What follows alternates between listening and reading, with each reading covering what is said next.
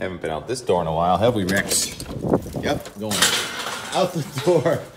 Sorry, before the sun even comes up here in northern Vermont. The sun will be up over there in about a half hour, but we're going to be going up on the other side of this building on a ski lift for the first time in this new season.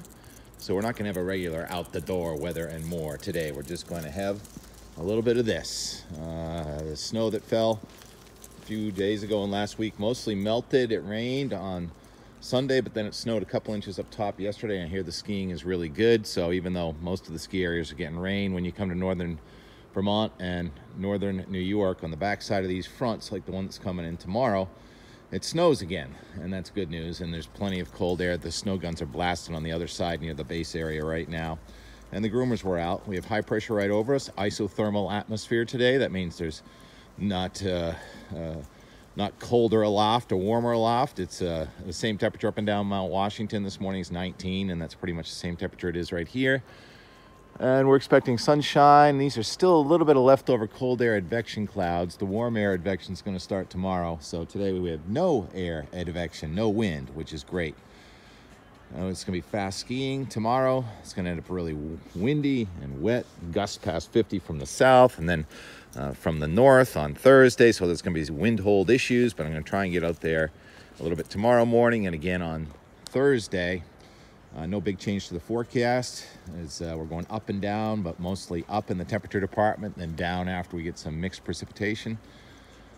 And looks like we still get a front coming through this weekend, not that strong.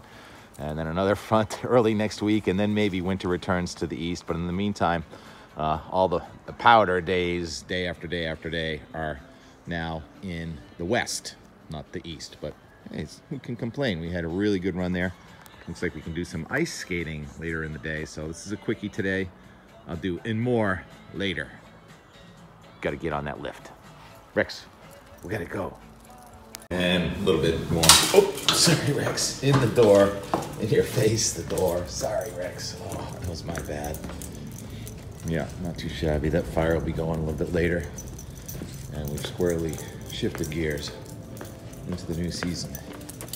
T-Rex knows his way right back to the room. Let's see if you can see the guns over here. They're making snow over there.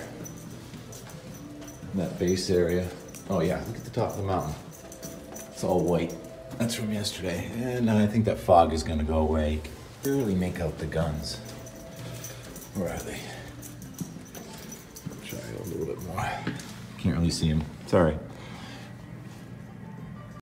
But we have to boot up. I love the chairs here open at 8 o'clock.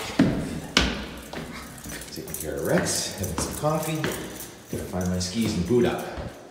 So, more in depth posting a little bit later.